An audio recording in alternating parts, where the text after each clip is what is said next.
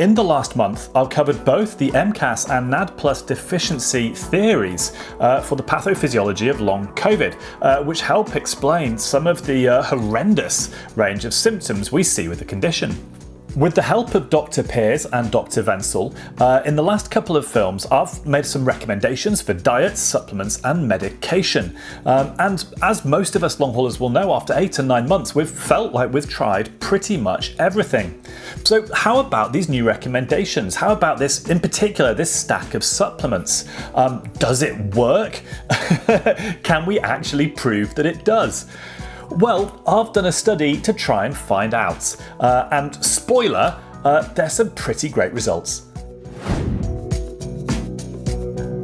The treatment plan for mast cell activation syndrome, or MCAS, consists of 4 stages really. The first is a move to a low histamine diet. The second is a stack of supplements, the most important of which is niacin. The third is to take over-the-counter medications like antihistamines, and the fourth is potentially prescription medications like H1 and H2 blockers, and potentially also mast cell stabilizers or inhibitors.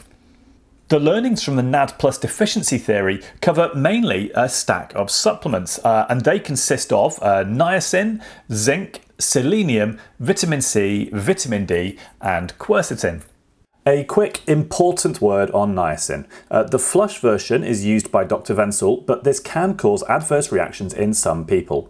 Whilst it is an over-the-counter supplement available in 500 and 1000 milligram forms, if you do choose to start taking it, best to start at 25 milligrams to lessen the chance of an adverse reaction. However, some long haulers have had issues even at this low dose.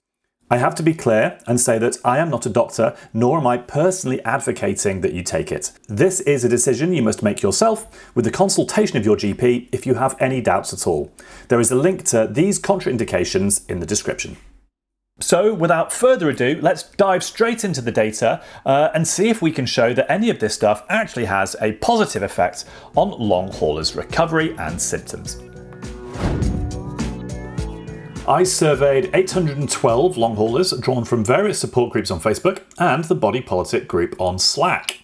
As usual, there are some caveats to this data that I ought to mention.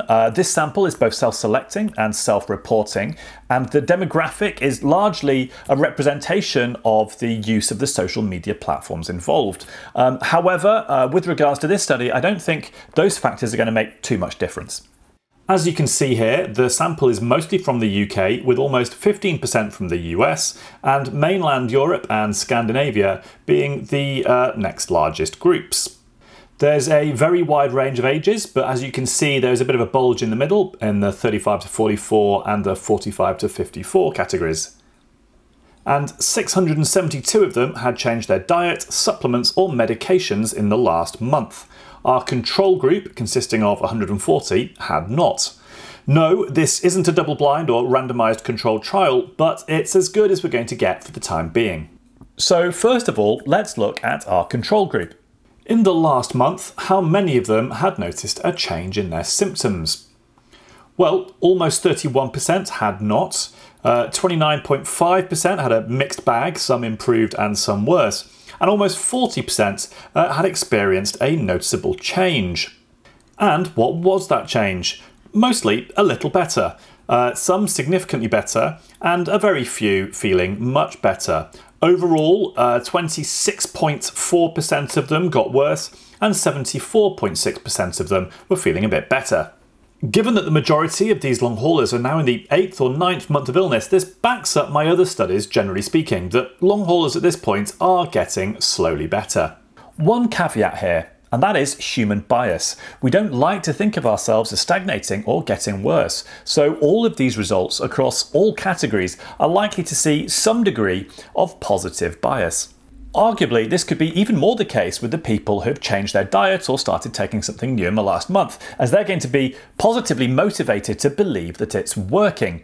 However, we can deal with that in the data, as I'll show shortly. So let's look at those groups we're testing. As I mentioned at the start of the film, the MCAS treatment consists of 4 parts. However, not everybody had done everything, so I looked at some of those smaller categories too, for people who'd just taken the supplements or medication or some combination thereof, as well as people who'd basically done the full works. On this first question, have you noticed a significant change in your symptoms? 39.6% of the control group had.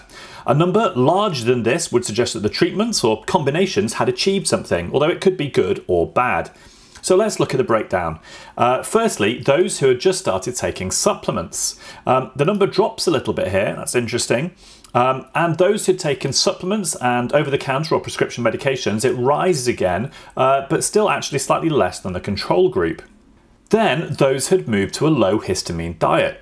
Massive 66% here, but it's a somewhat small sample, so let's not get too excited. Then those who'd moved to the low histamine diet and started taking supplements, 46.3%. So what's the correlation so far? Well, these two both include the low histamine diet and these two do not. So that low histamine diet would seem to be making a significant change to the symptoms. And what about those who'd moved to a low histamine diet, started the supplement stack and taken OTC or prescription meds? Well, the answer, 56.6%. So a lot higher than the control group. Lots of numbers on this sheet, so let's turn them into some graphs. So, as a reminder, here's the control group, generally getting better, with the largest group being getting a little bit better. Overall, 27% getting worse, and 73% improving. So let's take a look at the people who'd only taken supplements. Slightly better picture perhaps, with only 19% reporting worsening symptoms and 81% improving. Now let's take a look at those who've done the full works of treatment for MCAS.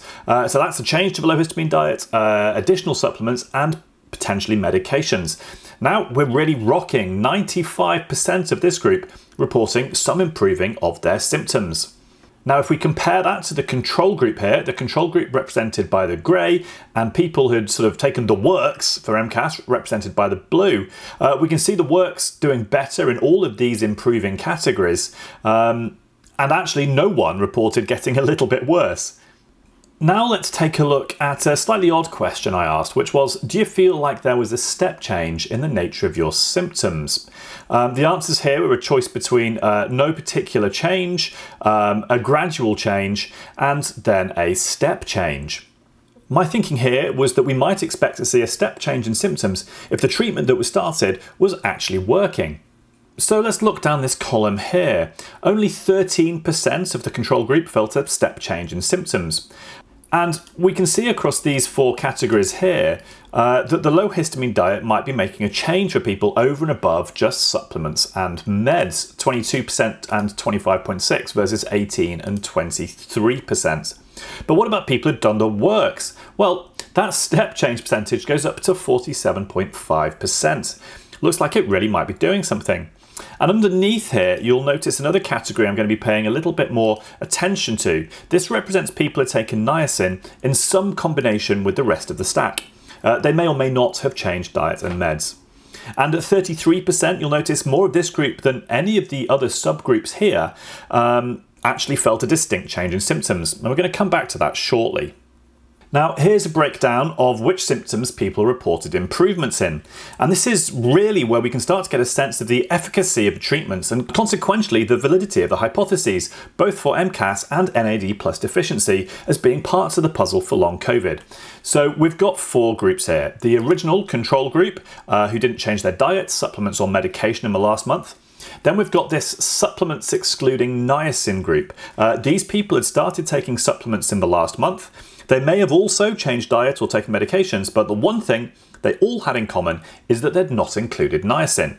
This group is important as it acts as a kind of secondary control. These people had all changed something and were motivated to report positively on it. It's human nature. We all want to think that something we're taking has worked. It's the placebo effect. Now, of course, it's not a pure placebo. Their diet may well have improved symptoms, as had their medication or other supplements.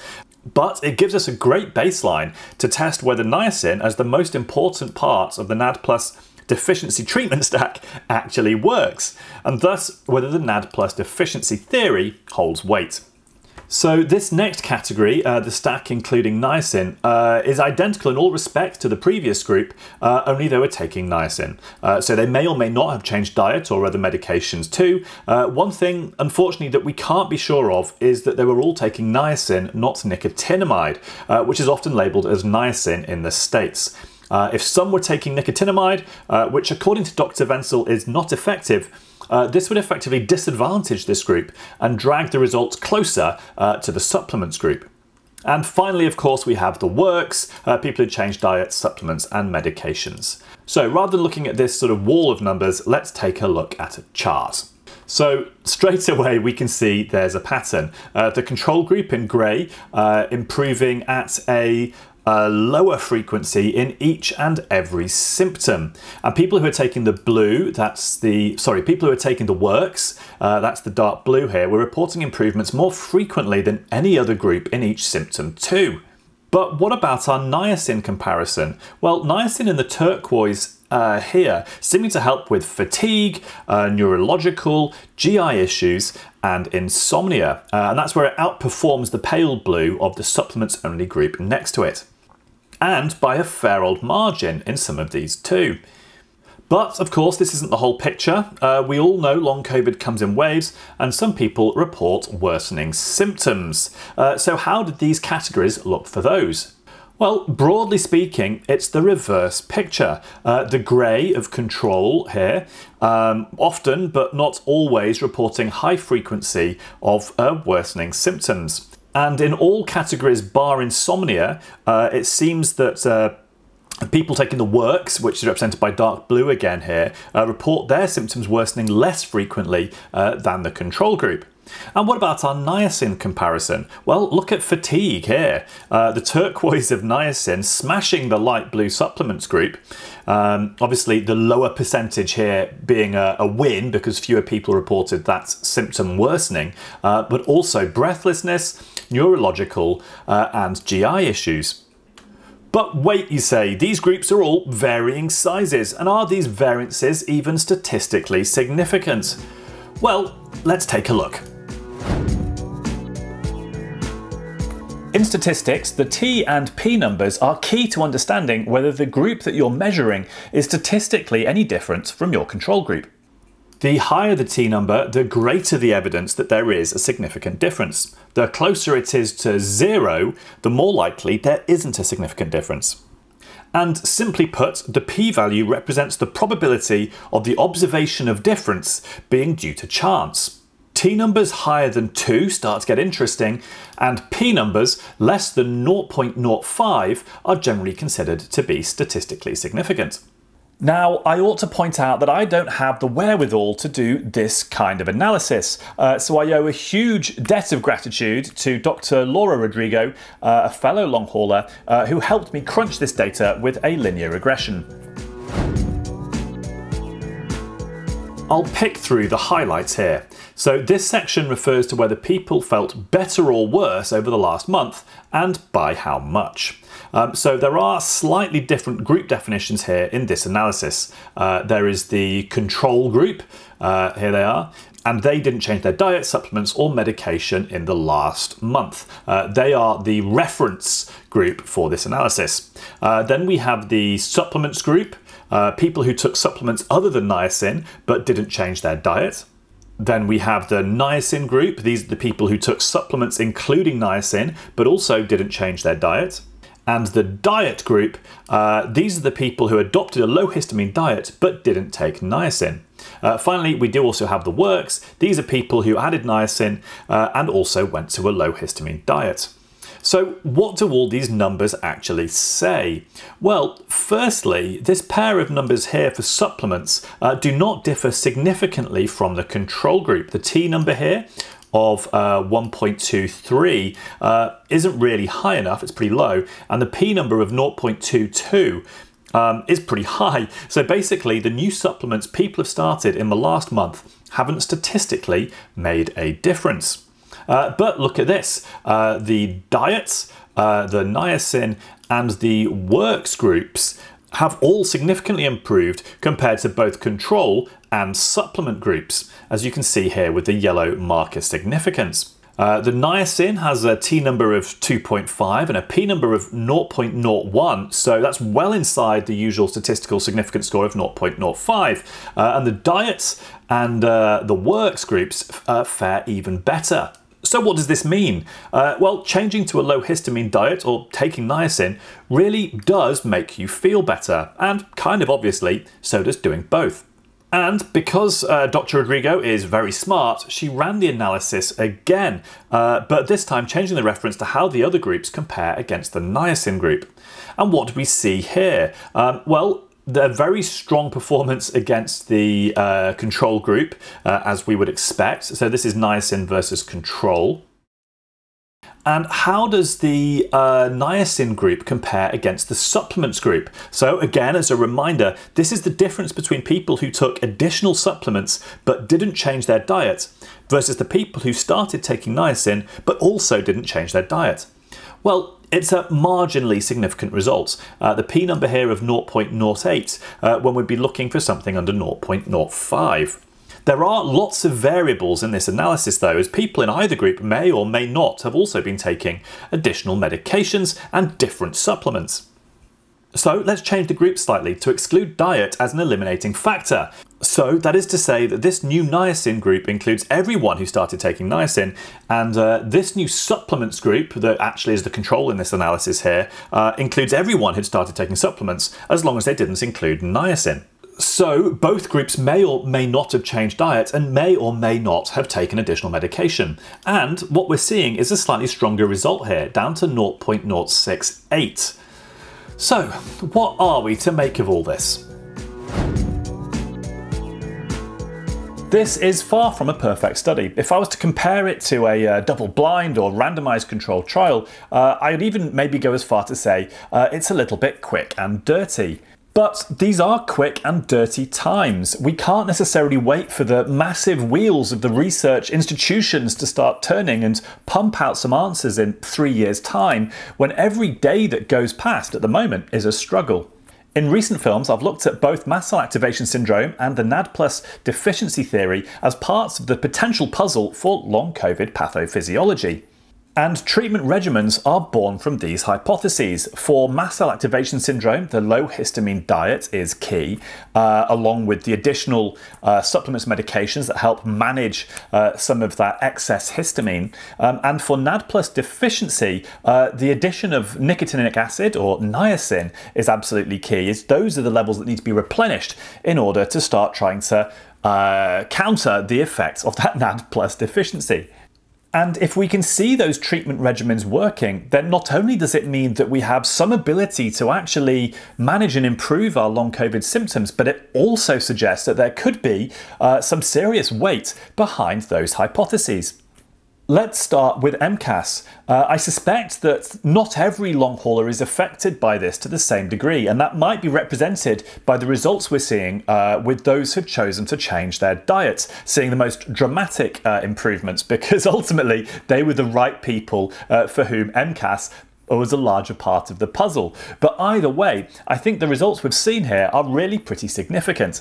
So I think it's fair to say that MCAS does play a real and significant role in the presentation of long COVID symptoms. And what about the NAD+ deficiency theory? Well, this sits a little bit higher up the causality chain and can explain everything from post-exertional malaise to the consequential mast cell activation. The final results I presented show, broadly speaking, a 93% probability that niacin is responsible for improving long haulers' symptoms. And we saw directly in the results the amazing impact on fatigue and neurological symptoms. I'd love to see some cleaner studies to test this theory that could really put it beyond doubt. But as far as I'm concerned, I think Dr. Wentzel and his team are absolutely onto something, with NAD+ deficiency playing some significant role in the long COVID illness. And so when we bring it all together, we come to the end of 2020 with some positive news about long COVID. Who'd have thought?